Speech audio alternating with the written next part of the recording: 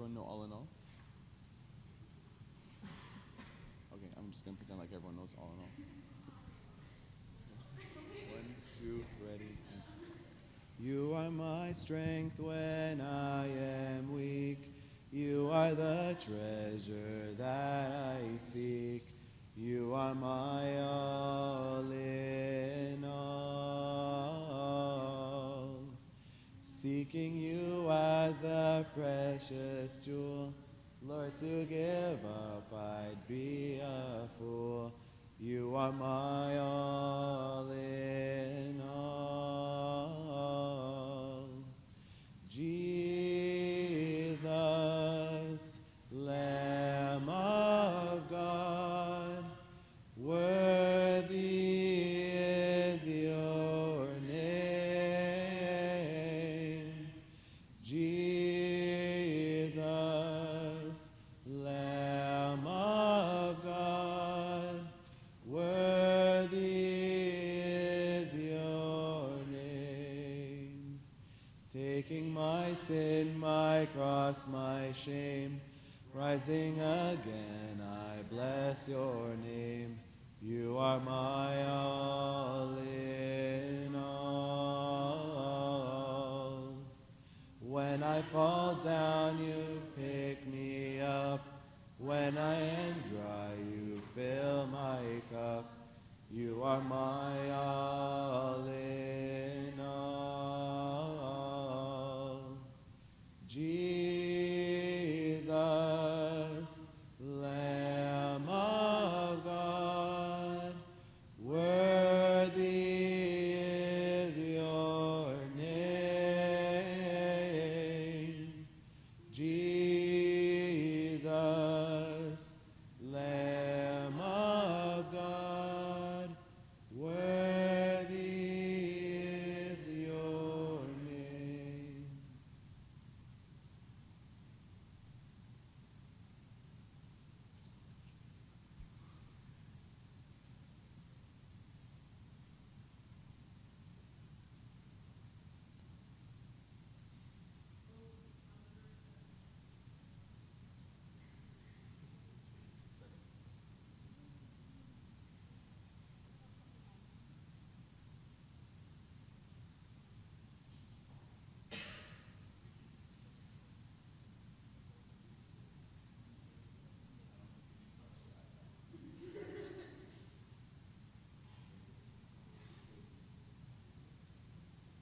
Okay, 1, 2, ready, and how lovely it is to get together in love. Our Lord teaches us when to meet in my name together.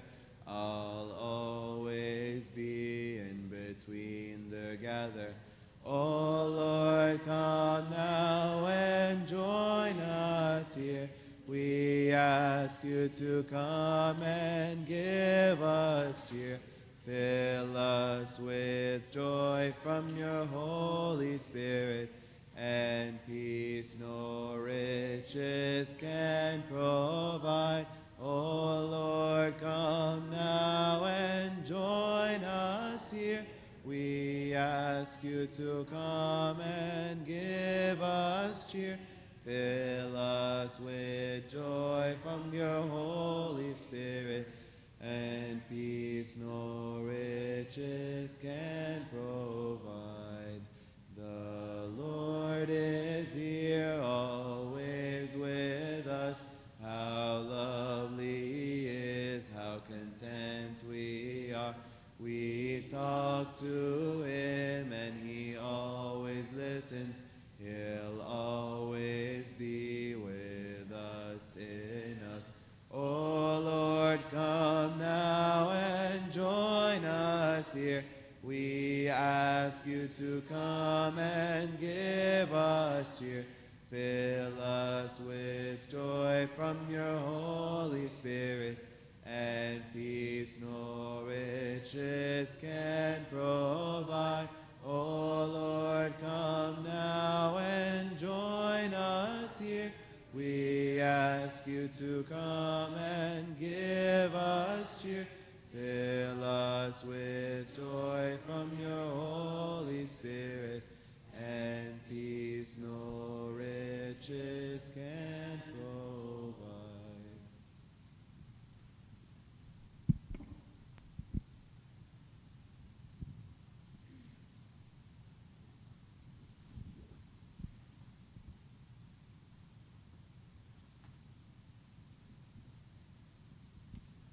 Father and the Son, the Holy Spirit, one God, amen. And you be the finger.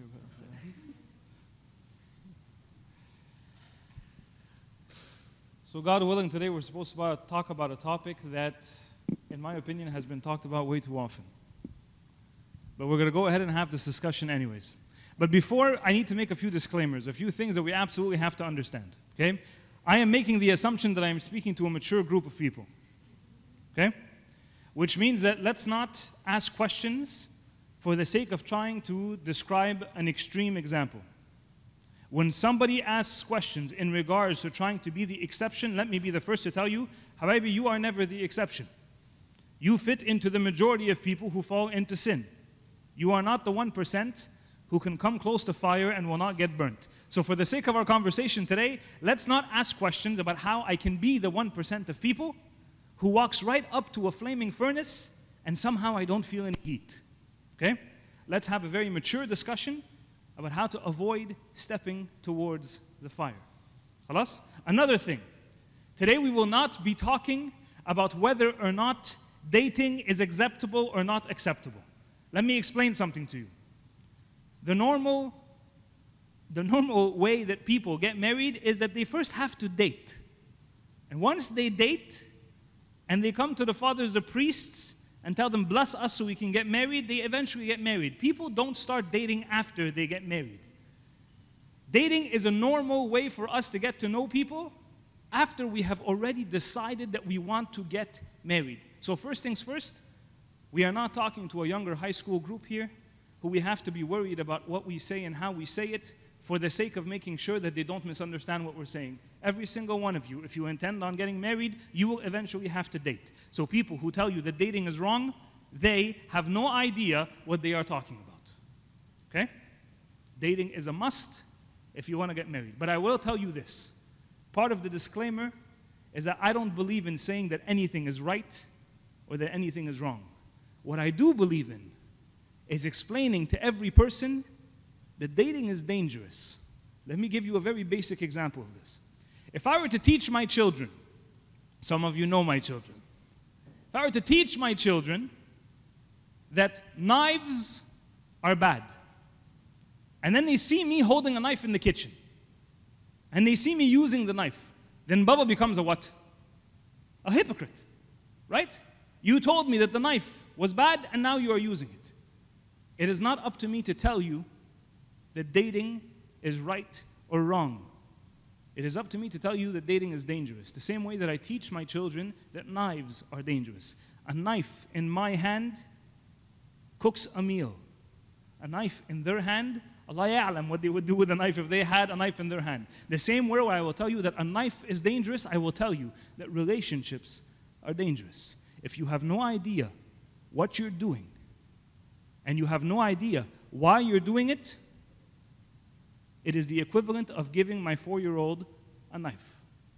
So I will not tell you that dating is right or wrong. I will tell you that dating is dangerous. Today we will not go into specifics as to what is acceptable or not as acceptable. Abuna, can I hold her hand? Ya Habibi, hold her hand.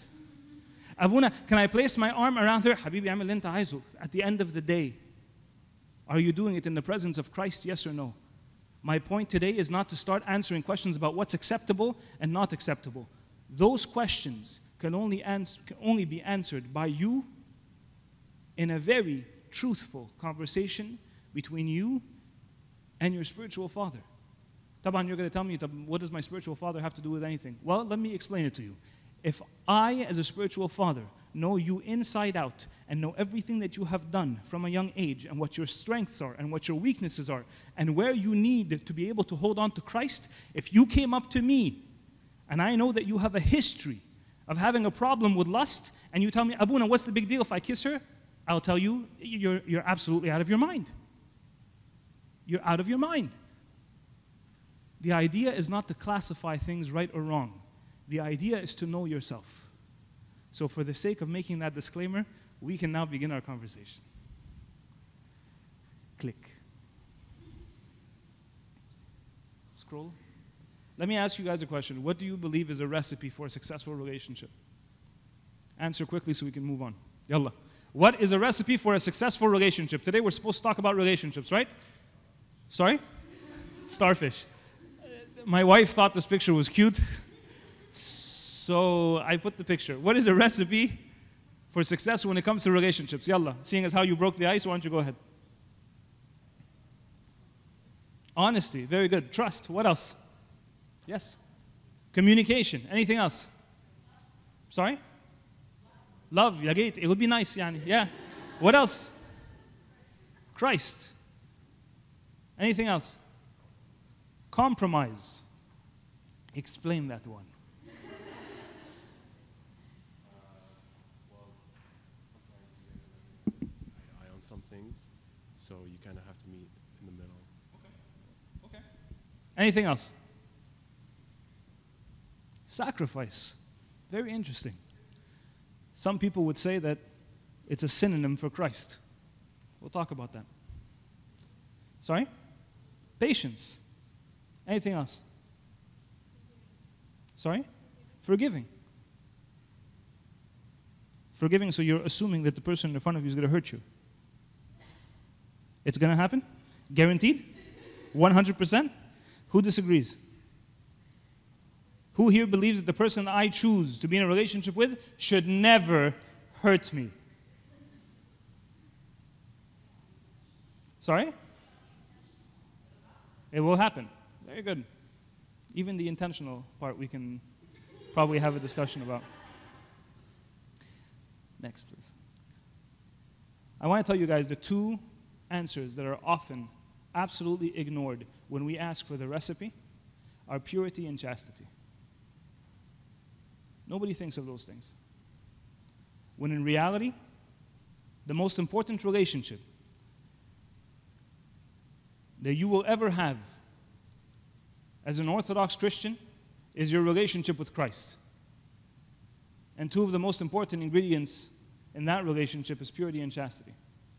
I put something up there that's extremely important for us to understand. And this is not so I can get like Facebook likes from all the girls, okay? I want us to understand what it says. It says, a real woman can do it all by herself, but a real man wouldn't let her. When two people come together and they say that they want to be in a relationship, like I really hope we don't have to have this discussion, but everybody does understand that a way that a guy is wired is very differently from a way that a woman is wired, right? Everybody also understands that the way that a guy feels emotional attraction is very different from the way that a woman feels emotional attraction. You guys have ever heard of the 5 love languages? Right? Never? So what are the 5 love languages? Who knows them? Sorry? French? you missed. The second one is Spanish. No. Not actual languages. So let me explain to you guys what the 5 love languages are. And this is extremely important. If ever you guys get into a very serious relationship, you absolutely need to know what your partner in front of you, what are his or her love languages. So the love languages are physical touch. Okay? You get what I mean? You kind of missed it there. Okay? Physical touch, quality time, gifts, acts of service, and... Do you remember? I just completely forgot the 5th one. Yes. Pardon me? Words of affirmation. Very good. Words of affirmation are also known as words of appreciation. Okay? Those are the 5 types of love languages. What is the number 1 love languages for most men? Physical touch. Physical touch. Okay? Now, immediately, a whole bunch of people kind of went, No. Don't do that. Don't immediately go to that like X-rated place in your mind, okay? A man will often feel that he is loved when he is capable of putting his arm around somebody, when he is capable of demonstrating some sort of protectiveness by holding a girl's hand. A man will feel loved when he can kiss the girl in front of him on her forehead. Those are all ways that a man will feel loved. Women, on the other hand, what is the number one way that they feel loved? Statistically, quality time and words of affirmation. Quality time and words of affirmation. For men, because their love language is not words of affirmation, they don't feel the need to constantly remind you that they love you. Whereas the woman, she needs it. She wants to hear it. And she wants you to show it by giving her quality time. Whereas the guy, it's like, it doesn't matter if I don't see you for weeks, but when I do see you, I want to know that you're mine. And this causes a tremendous amount of conflict. Why did I put this up on the screen? Because within relationships, oftentimes, what will happen is that you will have the girl who will say, no, I want to live this life of purity and chastity. And she has, most of the time, no problem setting her boundaries. The guy has a very difficult time. So what will happen? A real woman can do it all by herself. She can be that girl who constantly tells the guy, take a step back. But a real man does not let her do it by herself. Let me explain something to you. The discussion that I want to have with you today is that if you hold on to Christ, if you hold on to this notion of truly making yourself into an Orthodox youth who is pure and chaste, your relationships will succeed. And this can only happen if we truly understand the meaning of those two words. Let's discuss them for a second. Please go ahead. If I were to ask you what purity is, every single one of us would give us this idea of being without sin. The Holy Virgin Mary was pure. We would talk about all these different saints. We would talk about little children, how they are pure. Let's forget all of those spiritual definitions. Let's go ahead and ask the dictionary. What does the dictionary says? It says freedom from adulteration and contamination. It's funny how the word adulteration is mentioned here. What do we call the sin of fornication, or the sin of sex before marriage, or the sin of any sort of impurity? Adultery. And here, purity, when you are dealing in the realm of geology, for you to have pure gold, for instance, in front of you, it is freedom from adulteration and contamination. What is adulteration now, if you actually look at the definition? It is to corrupt, debase, or make impure by the addition of a foreign or inferior substance. You see, when God created you in His image, He made you into something perfectly pure. You were perfectly created in God's image.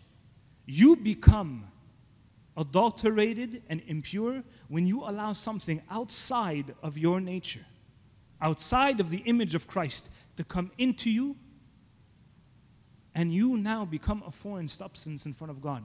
How many of you would walk into a restaurant that you're going to be paying $35, $40, $50 for your plate? It is a good, high-quality, high-end restaurant. And they come and serve you your meal, and there's this nasty-looking hair right on top of your soup. How many of you would say, man, not a big deal, yalla, deal, khalas? How many of you would do that? You're paying $50 for your meal. I would be the first to raise my hand and tell this dude, Habibi, go get me another plate. There is no way I'm eating this. How many of you would accept a cold cup of water that looks like this with your meal? You see, when Christ calls you and I to be pure, even within our relationships, this is God telling us, I don't accept you like that because I know what you could be. I know what I created you to be, and I will not accept that anything debase you. So what does chastity mean? Oftentimes, chastity is often understood as this whole notion of what? Being a virgin. Let me explain something to you. Chastity has absolutely nothing to do with virginity.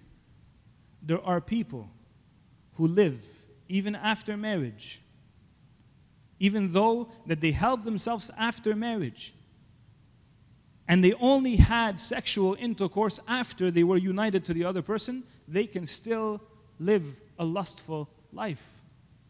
We are called to live chastity throughout our entire lives. It has nothing to do with sexual intercourse. You see, chastity is often understood as a sexual behavior that is acceptable or not acceptable within a very specific context.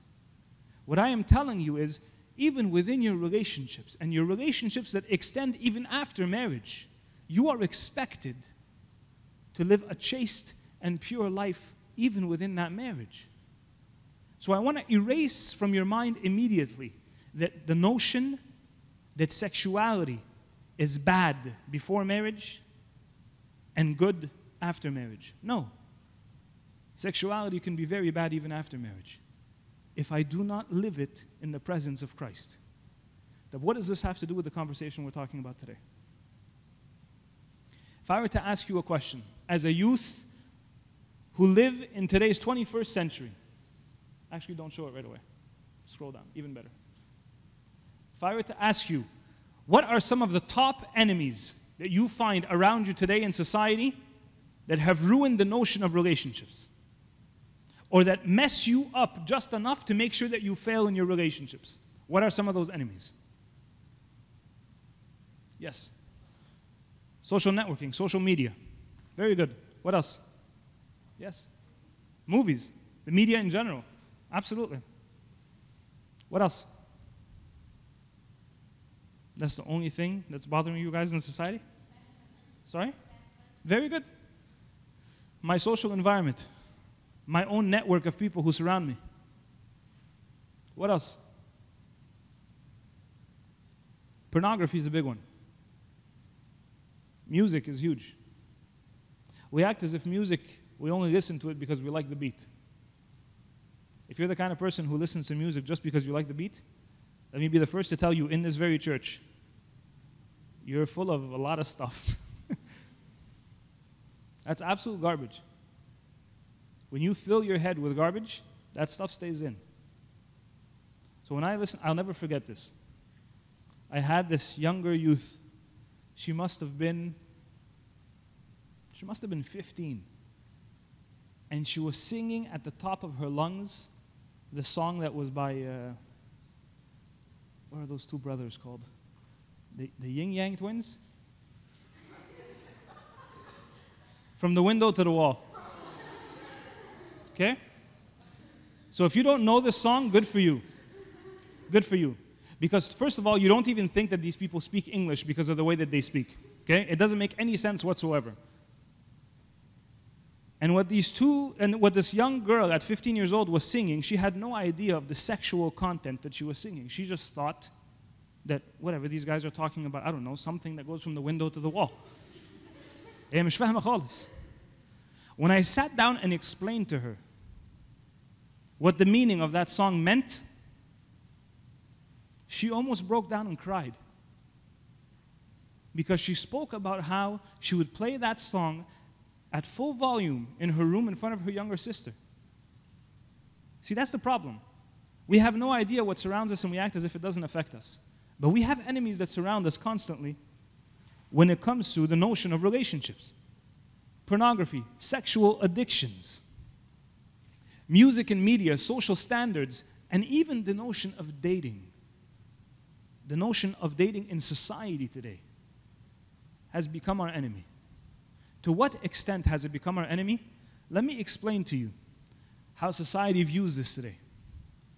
If a boy and a girl see each other constantly and they don't kiss, they don't hold hands, they don't have sex, they don't fondle each other, then they're friends. It's not really a relationship, right? If you've been with her for over a month and she hasn't given herself up to you, move on. Isn't that what society has taught us? Hasn't it? Well, I don't know how far ago you guys were in high school. But high school has never been so messed up. Never. You guys have already heard of friends with benefits? Please tell me you've heard of friends with benefits. People who claim to be friends, right? Absolutely no emotional attachments, absolutely no commitments towards each other, but they allow themselves to be able to fall into sin together constantly. Friends with benefits. So when we sit here and say, I hope society hasn't gotten that bad, well, how much worse can it possibly be? When we have removed the notion of commitment from the relationship, and we hide behind the standard of what? We're just friends. Let me explain something to you. If you were to go back to the 1950s, if Google existed back then, and you typed the word dating, that's what dating looked like. Up there on the top left. A guy who came in shirt and tie and took out a girl who was basically muthagiba, yani she was covered from every aspect, yani all the way from her ankles all the way to her sleeves. And they shared a milkshake. Today you type dating. بعد الشغل مش كده? And today, and it's funny because I'm sure that some of us look at this picture over here, and inside them they say, what's wrong with that? Well, what's wrong with it? You tell me. You see, immediately, we are tempted to say, what's wrong with kissing? Who said kissing was bad? We are tempted to say, what's the big deal? Yani, she's his girlfriend. Who really cares if he's touching her hip? Who cares? Let me share some very scary statistics with you. Actually, before I do that, let me ask you a question. No, it's fine. If we were to ask the question, why do most people begin entering into relationships to begin with? What you will notice is that most of the reasons are actually very selfish. To battle loneliness, to feel loved, because I'm infatuated with the person in front of me, because there is some sort of physical attraction, or that I feel like I need to express myself sexually through lust. And there's some people who simply want to explore and are curious when it comes to their sexuality, and they feel that the only way they could do that is within relationships. How do we know all these things? Let's ask some people who actually did some research.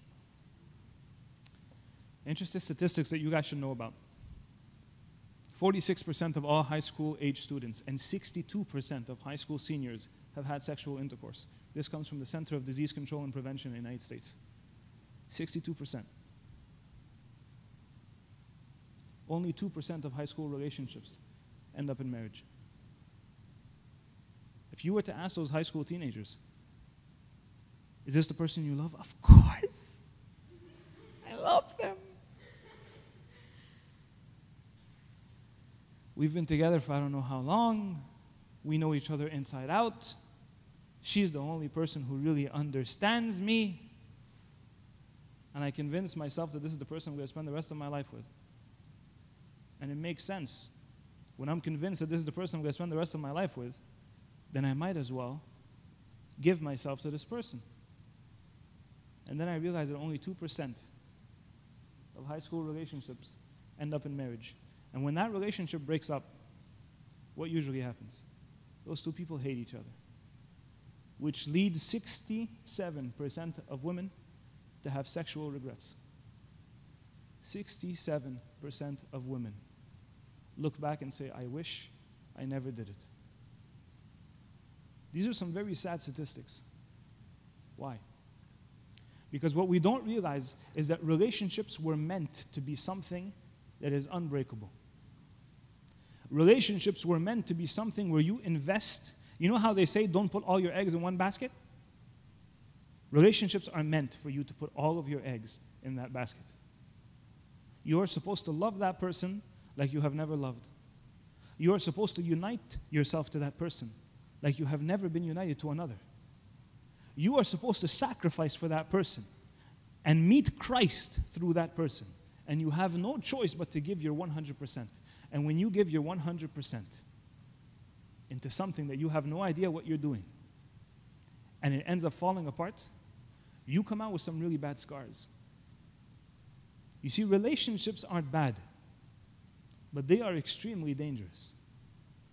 If you don't know what you're doing, then why do it to begin with?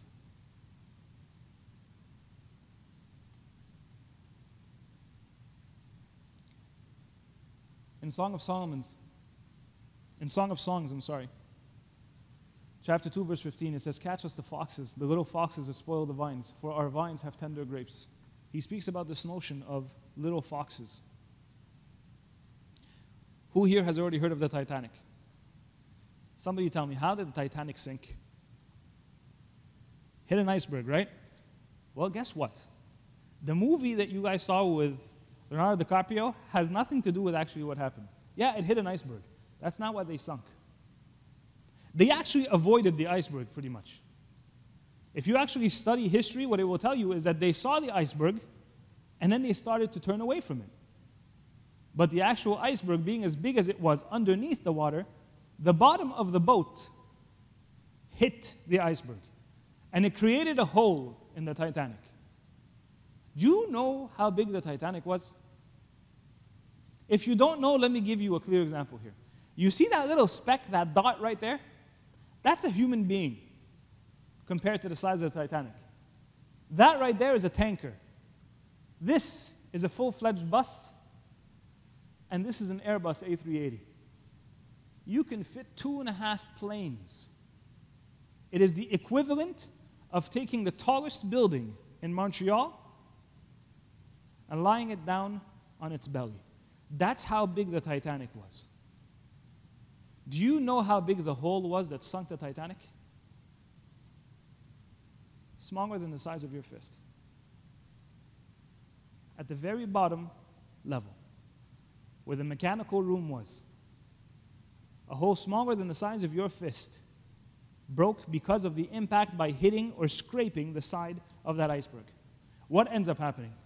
That little hole let in hundreds and thousands of liters of water.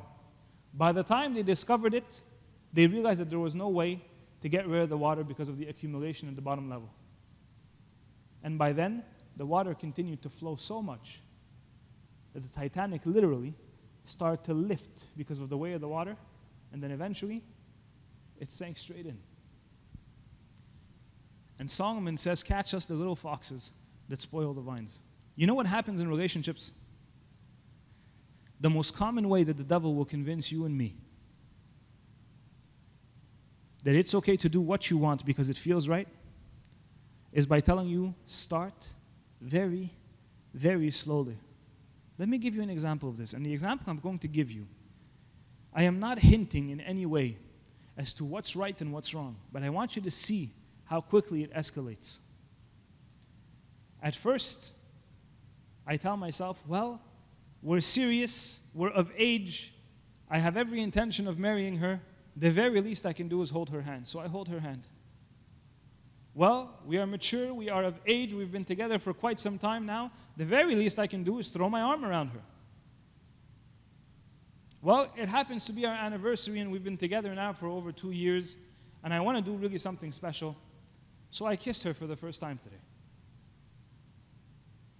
Well, now that we've broken the bond of kissing, there's no point in going back because obviously I know that I'm going to marry her and I know that she loves me and I know that we're going to love each other forever and she's going to be the mother of my children, so there's nothing wrong with continuing kissing.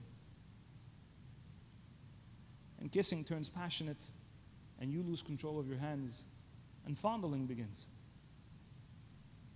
And then after you begin fondling, your body starts to think that you're going to go all the way. And you can't control your mind. And you're surrounded by media that shows you things that you want to experience. And you tell yourself, what? But it's different. In the movies, they don't even know Jesus, they don't even know the church, they don't even know nothing. I know where this is going. And I know that I would never hurt her. And then while your mind is saying no, your body is saying yes. And then you cross a line that you didn't want to cross. You see, that little hole sunk the Titanic. And that one limit that you thought would do absolutely nothing would sink your entire relationship. When we come to ask the question, how far is too far? I don't know what your too far is. But you should. You should. And if you don't know, let somebody else tell you what your too far is. Because you are not unbiased. You're the most biased person in the relationship.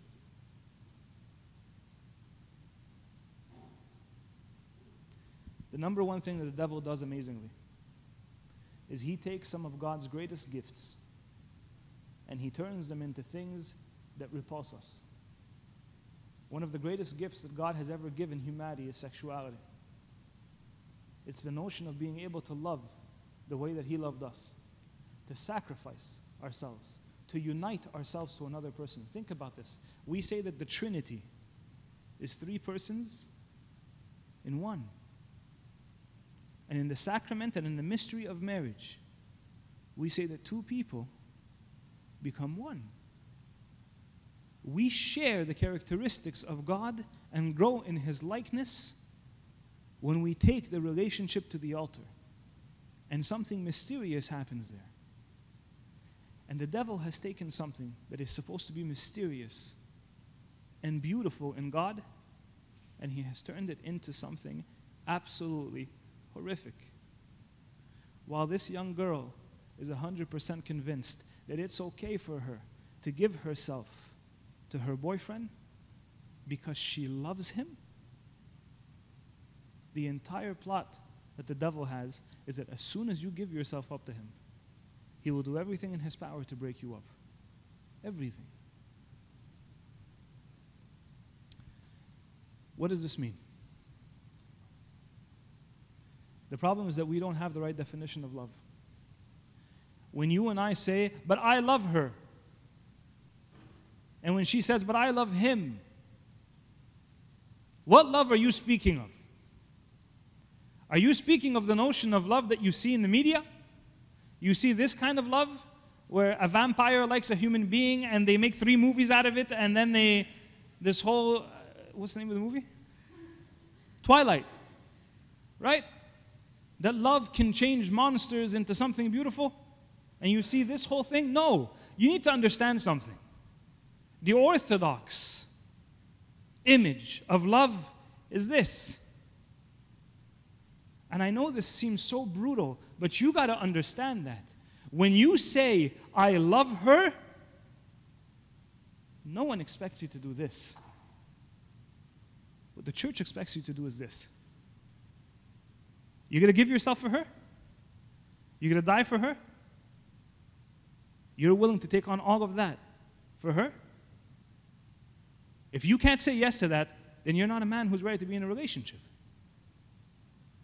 And you as a woman, are you ready to be the church? Are you ready to submit at the feet of the person who died for you? Are you ready to say that I am the bride of Christ before saying that I will be the bride of anyone else? Well, if you're not ready, then you're not ready for a relationship.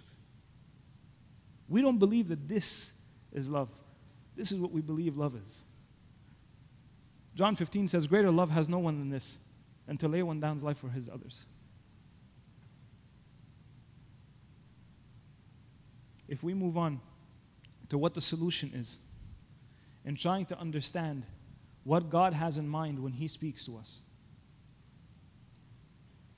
You see, in God's eyes, we said what?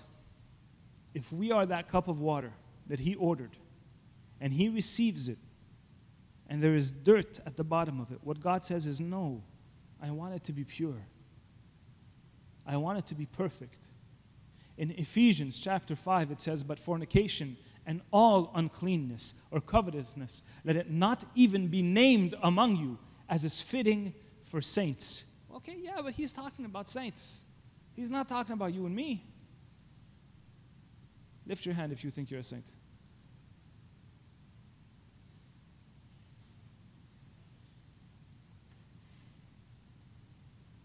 Let me ask that question very differently. Abuna stands in the liturgy, at the end of the liturgy, and he says, the holy for the holies. Who are the holies? Who?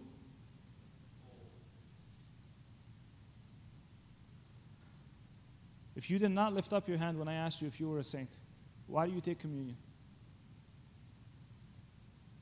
Abuna says, the holy for the holies. Are you holy, yes or no?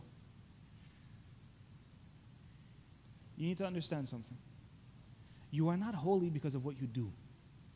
You are not holy because you go home at night and every Wednesday night you drip oil. You are not holy because you did 150 matanyas a day and you prayed the 7 prayers of the Agbayya and you've read the Siniksar 60 times. That is not what makes you holy. What makes you holy is Christ. You are a saint whether you like it or not. Abuna stands there and he says, the holy for the holies. And out of our humility, we cry out and say what? Only one is holy, that is the Father. And only one is holy, that is the Son. Don't we all say that? But Abuna does not refrain from saying the holy for the holies. So here when he says, as is fitting for the saints, he's talking about you and me. St. Maximus the Confessor, from the 6th century, says this: nothing created by God is evil. It is not food that is evil, but gluttony. Not the begetting of children, but unchastity. Not material things, but avarice. Everybody knows what avarice is? Extreme greed. Not esteem, but self-esteem. It is not only the misuse of things that is evil, not the things themselves. Relationships are not evil. The misuse of that relationship could be absolutely detrimental, though. So what's the cure? If I am in a relationship and I want to make sure that it stays founded in Christ, how do I make sure that I bring it all the way to the altar? How do I make sure that I achieve a point where it comes to the sacrament? I first have to understand that purity and chastity is not an actual location on a map. What do I mean by this? We keep acting as if purity and chastity is a destination, as if you can reach a point one day where you can say, oh, hold on, yeah, I'm pure. You can never reach that state where you say, I have reached a level of purity and chastity. What you need to understand, it's the journey, not the destination. That what keeps me back on the right track? How do I know whether or not I'm going on the right path?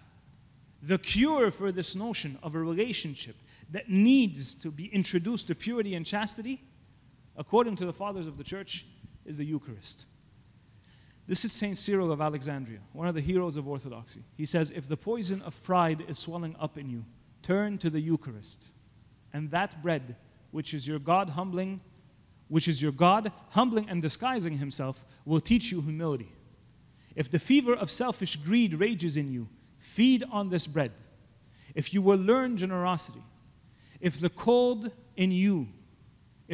wind of coveting withers you, hasten to the bread of angels, and charity will come to blossom in your heart.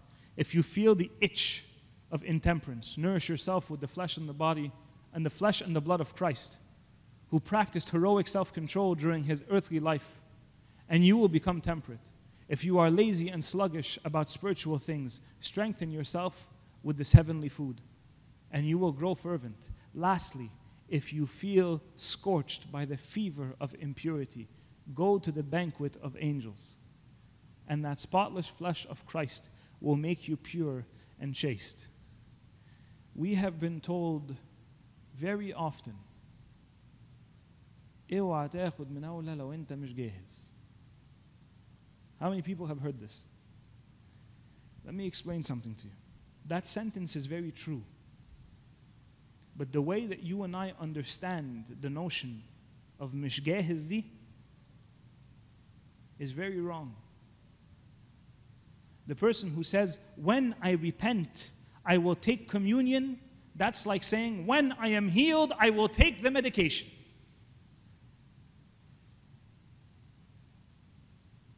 If you have come to the realization that you need the Eucharist, then come and take it. But when you have reached a point where the Eucharist means nothing to you, and you don't even see the Eucharist as the body and blood of Christ, or you don't even see the Eucharist as spiritual medicine, then be careful. Be careful, because you do not want to take God for a ride.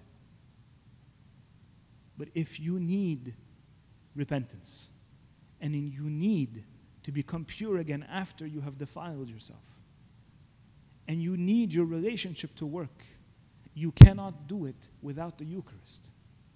And if for any reason you have a doubt that maybe you shouldn't take communion, run to your father, the priest. And whatever he says, that you do. And I guarantee you, unless you have taken God for granted, you will not be told to not take the Eucharist.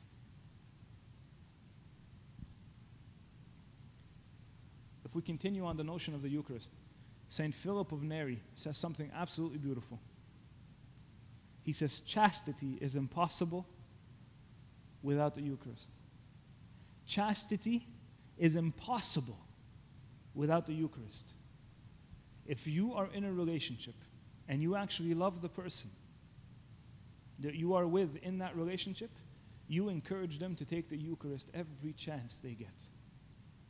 And you yourself run to that altar. And you tell Christ, I need you.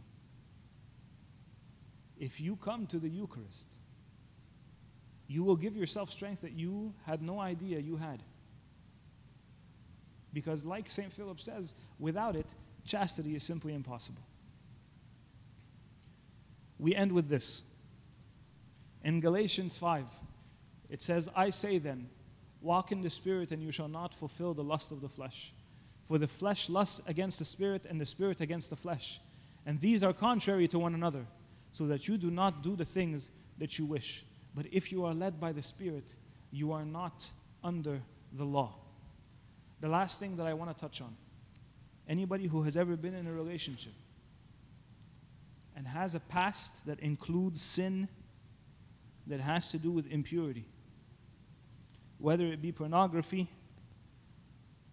or enjoying to watch, it doesn't even have to be pornography.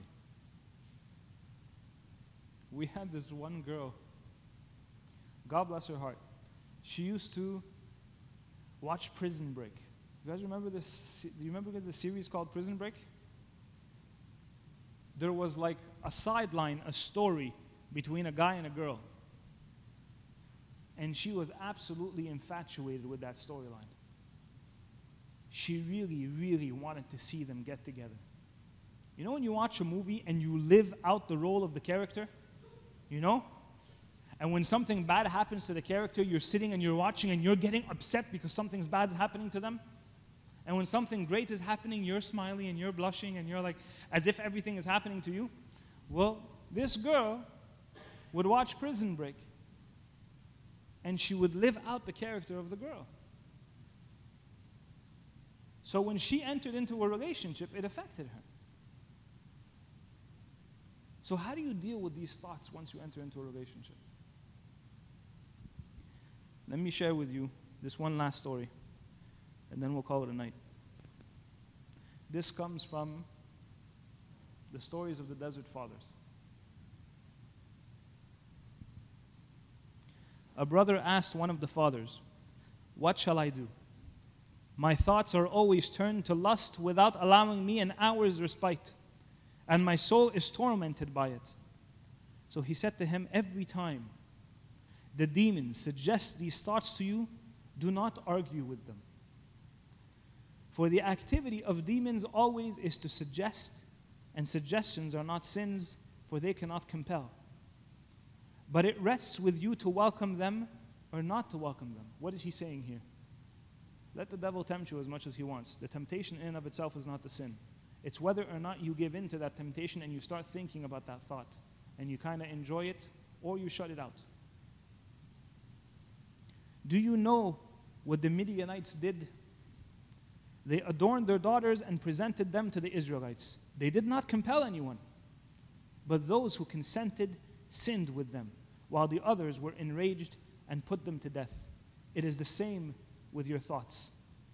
The brother answered the old man, "What shall I do then? For I am weak and passion overcomes me." He said to him, "Watch your thoughts, and every time they begin to say something to you, do not answer them, but rise and pray. Kneel down, saying, 'Son of God, have mercy on me.'" And then the brother said to him, "Look, Abba, I meditate, and there is no compunction in my heart because I do not understand the meaning of the words." Does everybody understand the word compunction? You know that feeling of there's like a pinch in your heart because you almost feel bad about something? That's compunction.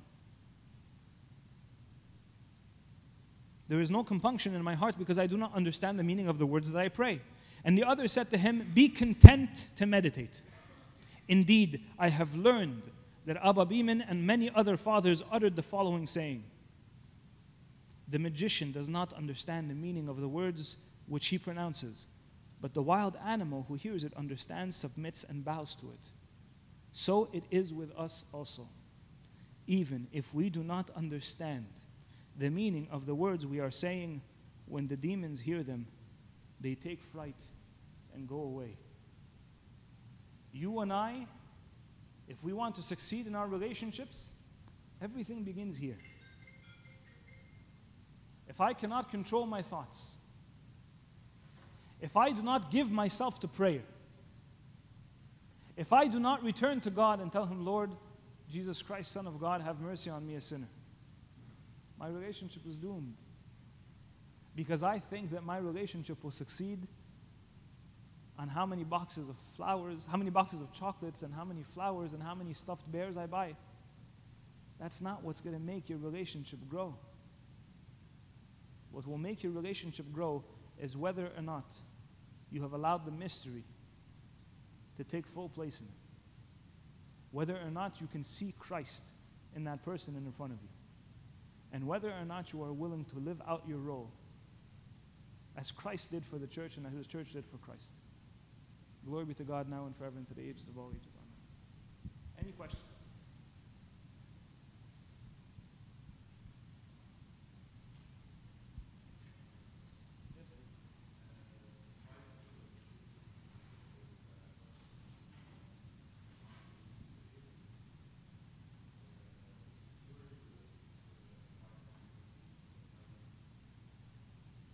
Well, everybody understood the questions? What are the right reasons for dating? Yeah, the question was, there was a slide that talked about the different reasons for dating and how all of them seem to be wrong reasons to date. So what's being asked right now is, what are some of the right reasons to date? Well, let me explain something. What do people do when they reverse engineer something? They take something at its perfect state, and then they slowly start to break it down to see what steps were taken to actually bring it to that process, right? What are the Chinese manufacturers amazing at doing? They buy a finished product and they reverse engineer it, right? They break it down to the point where they can say, I can duplicate this. Let's do that. Where do we begin if we want to see the perfect relationship? That relationship is clearly a married relationship, right? So let's take a look at a successful married relationship. If that is your goal when you date, then that is the only reason that you should date and be in a relationship. Anybody who says, I am beginning a relationship just to see where this goes, and ta'bit? Do you get in your car and get on the highway and say, I'm just going to drive and we'll see. We'll see what happens. لو وقفت وقفت، لما وقفتش ما وقفتش، لا يحصل اللي يحصل، بس ايه؟ adventure. لا يا حبيبي، شوف لك adventure تاني غير دي. If you don't have a destination, and that destination is not a successful Christian marriage, then why are you in a relationship? Man, it's normal بقى. I'm 23 and I'm growing old وهموت. 23 وهتموت. It's about time. It's about time. It's about time for what? A relationship. يا حبيبي سيبك من a relationship. People say, I am ready for a relationship when they haven't even answered some of the most critical questions in life. Do you want to be a father? Do you want to be a mother? Do you know what you want to do for a living? Do you know what kind of person you want to be? بس ايه? My clock is ticking. What clock, حبيبي? What clock? My personal belief, and I will not speak on behalf of the entire church, but my personal belief, that if your goal is not a successful Christian marriage, then why are you dating? ناس تقول لك ايه؟ لا ما بدري قوي، احنا لسه يعني هنشوف. ليه هنتكلم عن المارriage دلوقتي؟ اهدى بس استنى. يعني ايه؟ يعني ايه؟ ما لسه هتعرف عليه وهو هيتعرف عليا وهنشوف اللي هيحصل. You don't know enough. You don't know enough to actually say that this person might be my husband. Man, I am dating to see. What do you mean? What do you mean? If you don't know enough to step into the relationship, then you shouldn't be in it. طب أمال أعمل إيه? How am I going to know? Observe. I don't understand. What do you do when you try to find an electrician for your house? What do you do? You just call the first one and say, let him in. ادخل. شوف بقى العب في اللي أنت عايزه. If we take more time in trying to pick the person who's going to cater our wedding than the person who's going to marry us at the wedding. ما ينفعش. Does that answer it all? طيب. Yes.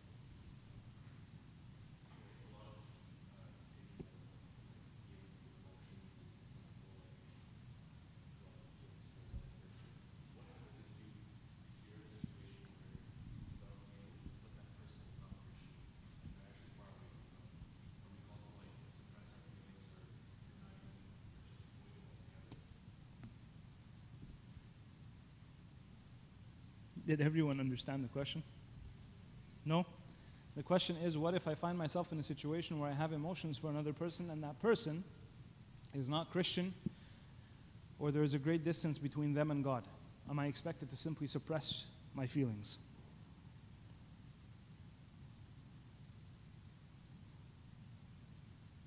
You'll have to forgive me, but I just spent the last hour speaking to you guys truthfully, so I will not shy away from telling you the truth right now.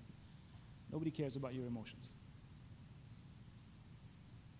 If this person does not bring you closer to Christ, and this person does not love Christ more than you, what are you doing? This notion of, man, we're getting into a relationship and hopefully I will change them.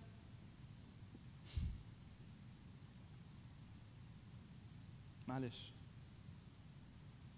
Yes, suppress your emotions. Deal with it. You're going to cry for a month, 2 months, 3 months, 6 months. But it will avoid you a lifetime of disaster. If you do not see Christ in that person, then your relationship is doomed. I had to tell somebody just recently that unless somehow the relationship that they were in was not transformed and it became a Christian one, then as a priest I do not have the right to marry them and I would not marry them. And the person thought that I was a horrible person to say that. Yani eh, you would stop me from getting married? I'm not stopping you from getting married. What I am telling you is that I have the responsibility to stand in front of that altar and tell God, these two people know you. And these two people want to be like you in the church. And that's not the case. And I'm not going to lie to God for you. We have to make sure that our relationships are a lot more than just feelings and emotions. A relationship goes way beyond this notion of butterflies and romance. There is nothing romantic when your spouse has a 41 fever and is throwing up and you're picking up after them. There is nothing romantic when all you want to do is smack and strangle that person, but somehow you find it in you to love and be patient. There is nothing romantic when your wife wants to shoot you because she feels the pain of childbirth and she blames you for everything that's happening. But there is something beautiful and divine there.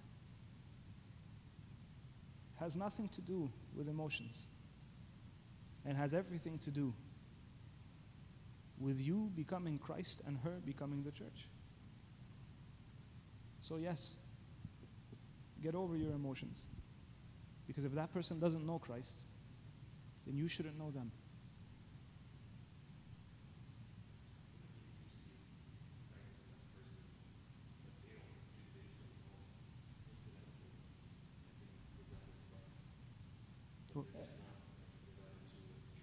Everybody resembles Christ. Every single person those guys who chopped off the heads of the 21 martyrs of Libya, the image of God is inside them. I wouldn't want one of my daughters to marry them. The idea is not to say I see Christ in them, but they don't know them. That person needs to know Christ. They need to. Look at the most basic situations that you're going to face. Sunday mornings, what do? Is my wife going to come with me to church or not? Is she going to be okay when I baptize the child? When I have to come home late, will she read the Bible with the child? Will we stand up and say our Father together as a family? Will she understand why I don't want my child to wear a 4-inch skirt?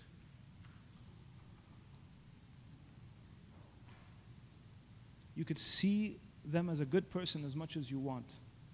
I am telling you, this is the person you will be united to. You have to be able to love Christ more than that. I remember the first time I ever told this to my wife.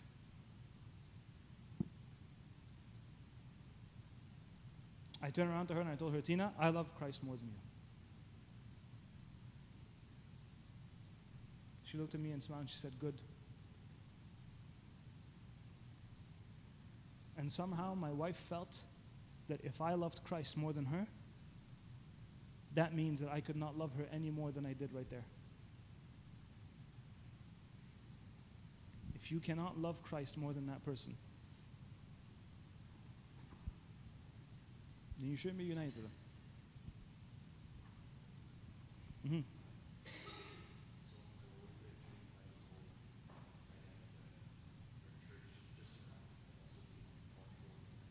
Mm-hmm.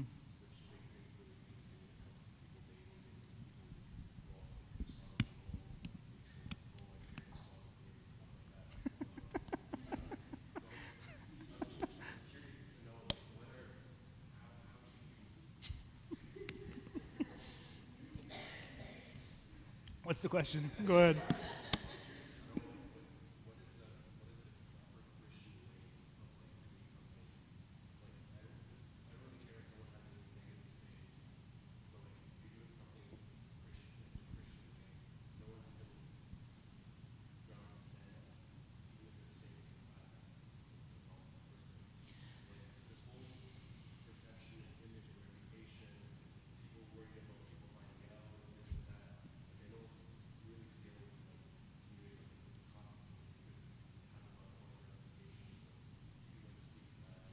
Well, okay.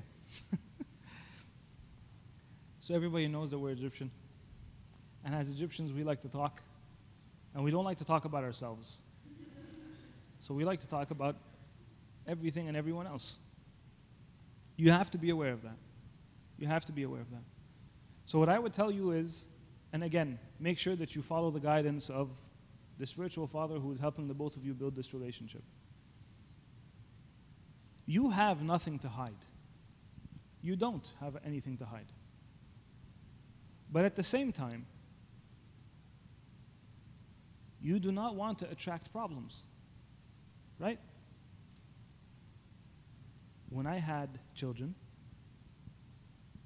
I didn't hide it. Everybody knew that I had a child.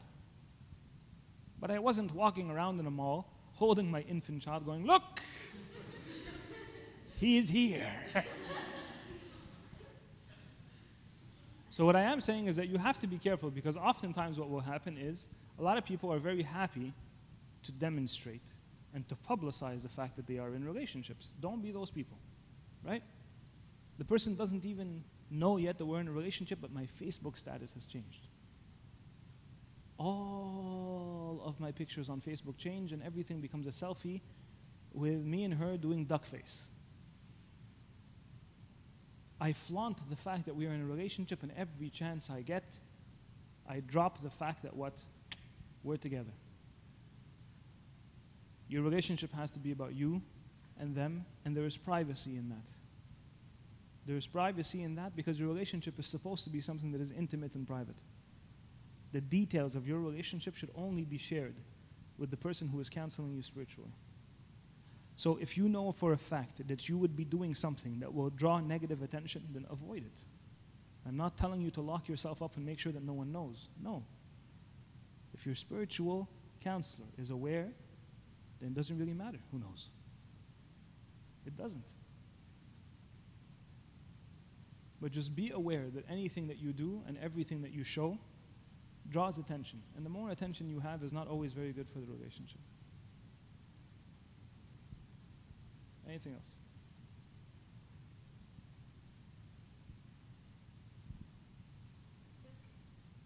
Good? Sorry. Glory be to God forever and ever. Amen. Can I talk about SYC? Can I promote SYC? Oh.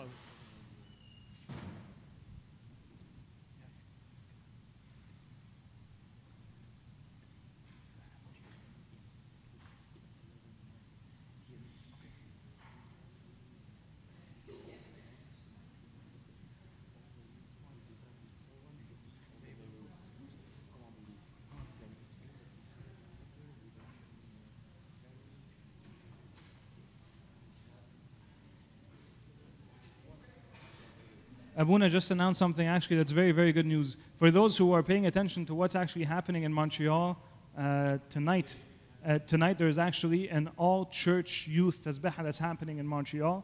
And His Grace Bishop Iclamandos just announced to us that, thank God, he will be with us on the eve of Nairouz. So September 11th in the evening here at St. Mary's, we're going to invite all of the Orthodox youth to be able to come and join us in midnight praise here with His Grace on the eve of Nairouz. So the 11th in the evening, there's a whole bunch of celebrations that are happening here in the church. Father Marcus just informed me that there's going to be a celebration for the graduates and so on and so forth, and those who have finished the service and so on and so forth. And right after, there's going to be an all-youth midnight praise with His Grace. So please make sure to come out. As for the Senior Youth Convention, we originally said that we have 120 spots. We blew the 120 spots. They're all gone. They're all gone, okay? We called NAV Canada, and NAV Canada told us, okay, we can give you another 50. 30 of those 50 are gone, okay? This is going to be the first senior youth convention in 3 years, and we already have a participation of approximately 145 youth guaranteed to be there, okay? His Grace Bishop Iclamandos is going to be with us for the first day, and then afterwards we're going to go ahead and continue on without him on Sunday. What you need to understand is this. This is the first time in 3 years that we resurrect the Senior Youth Convention. It is going to be absolutely phenomenal. The actual way that it's going to roll out this year is going to be great. We have 4 of the fathers who are going to be speaking to us.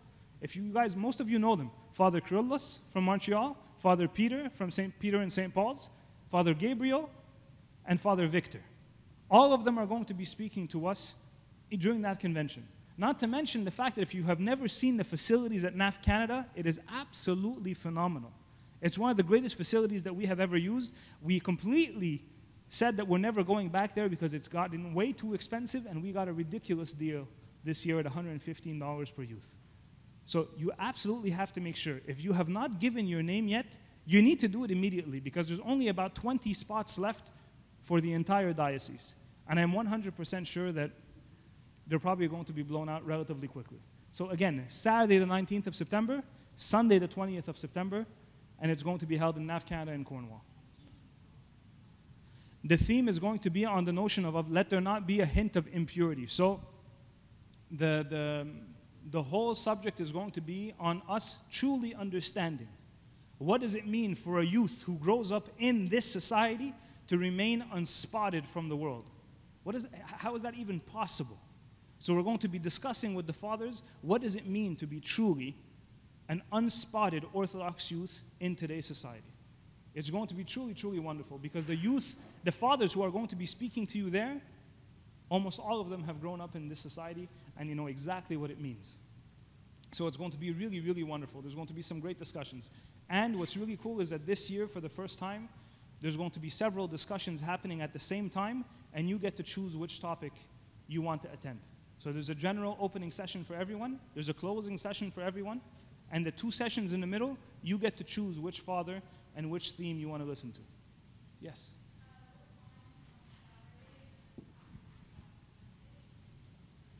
There is, so in theory, because it's 2 days,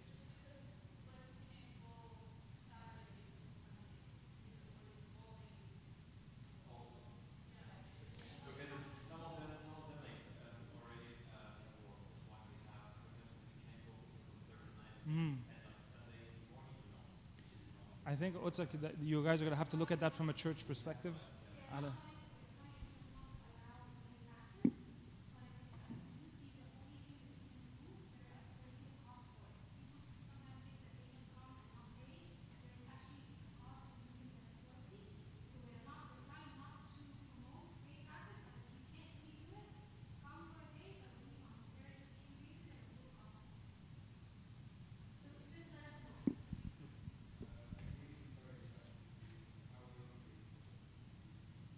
I'm sorry?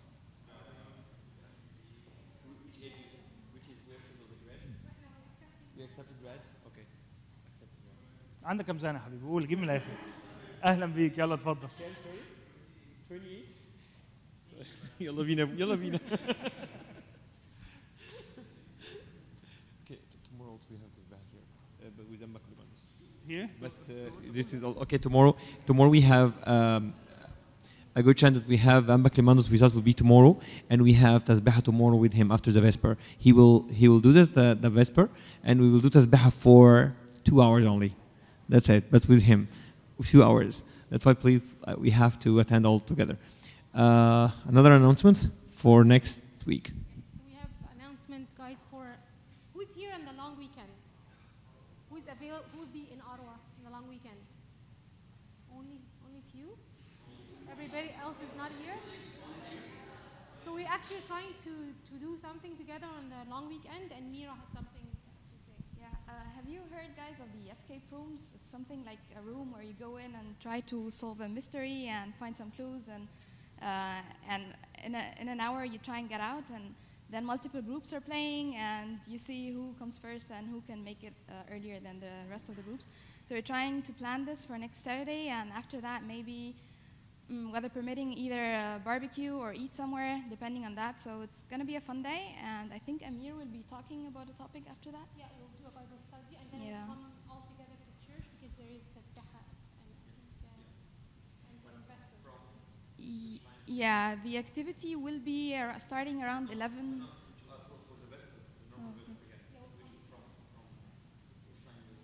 Yeah, I think we will be meeting at church at around 10:30, something like that. The activity will start at around 11 or 11:30.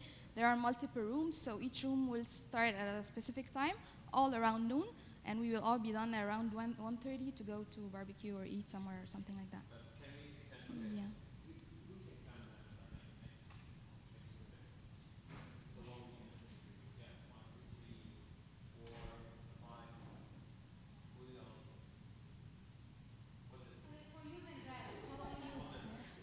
Grad's gonna come too. Okay, so send something on Facebook. Okay, more details will follow on Facebook on the group. So details will follow on Facebook. So just stay tuned and look at your Facebook.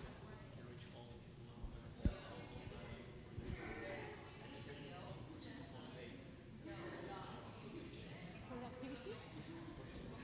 Okay. So whoever is interested, can you come and tell Mira so she can take names and know numbers?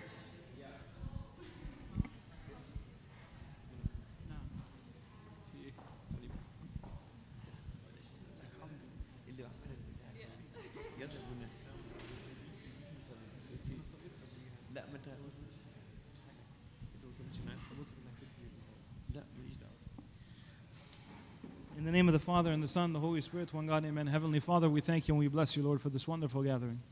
We thank you, Lord, because you constantly keep the gates of this church open to your youth. We thank you, Lord, because you have given us a safe haven where we can come and discuss things, Lord, and open our hearts to you and hear your word. We ask you, dear Lord, a special prayer on behalf of your youth, each one by his name and each one by her name, that you may be able to watch over us, Lord, that you may be able to guide us and guard us and bring us closer to the notion of purity and chastity in you. Help us, Lord, to keep our eyes on you even within the relationship. Help us to realize, Lord, that the purpose of our relationship is to be able to grow closer to you. Help us to be able to realize that a relationship is supposed to catapult us closer to you, Lord, so that we can be transfigured and ultimately so that we can become more and more like you. The intercessions of your Holy Virgin Mother, Saint Mary, Saint George and Saint Anthony, Saint Mark and Saint Mary of Egypt, and all the saints, Lord, who have pleased you since the beginning. Please, Lord, accept our prayers and make us worthy to pray thankfully. Our Father, who art in heaven, hallowed be thy name. Thy kingdom come, thy will be done, on earth as it is in heaven. Give us this day our daily bread. Forgive us our trespasses, as we forgive those who trespass against us. But deliver us from the evil one. In Christ Jesus our Lord, for thine is the kingdom, the power, and the glory forever and ever. Amen. And now may the love of God the Father, the grace of his only begotten Son, our Lord God and Savior Jesus Christ, the gift and the communion of the Holy Spirit be with you all. Go in peace. May the peace of the Lord be with you. في بيتزا تحت يا جماعة.